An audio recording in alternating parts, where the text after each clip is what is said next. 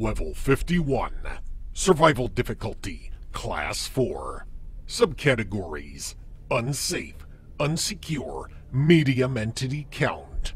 Description: Level 51 is the 52nd level of the Backrooms.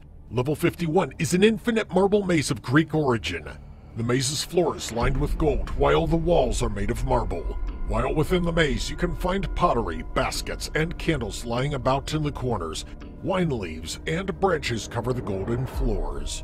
There are also holes within the ceiling that come in various shapes and sizes, and if climbed into, you will be taken to level 10.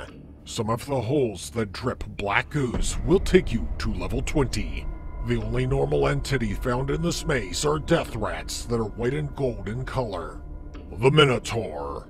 The Minotaur is a large man with the bull's head. This entity lurks around the maze of level 51. This creature also has extreme hearing abilities and is way faster than an average human. This entity will attack any wanderer it sees trying to consume them.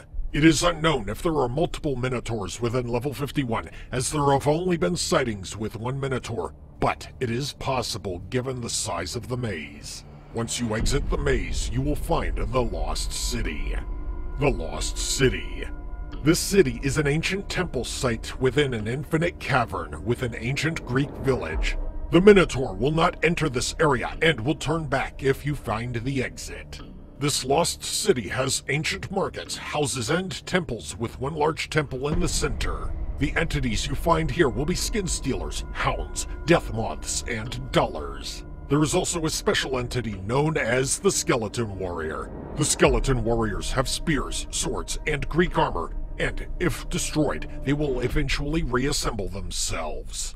The temple at the center of this town is completely safe and has waterfalls running down the side. The hall within is lined with several doors with ornate gold lettering. This gold lettering resembles the Greek alphabet. This entire hallway resembles an ancient version of the hub because of the doorways leading to different levels, such as Alpha, Delta, Theta, and Infinitum. Bases, outposts, and communities. The villagers. No, real villagers. These people are the original villagers that lived within this area. Their population is about 240 people. They have managed to take over 3 districts of their village, while the Skeleton Warriors roam the rest. Most are friendly and are up to trade, but do not understand modern English. They prefer to stay in their village and are afraid to enter the temple. Legend has it that they wound up here because their warmongering leader started too many wars, and the gods placed them into this land. Entrances and exits. To enter level 51, you must find some pottery in level 34 and drink a liquid from it.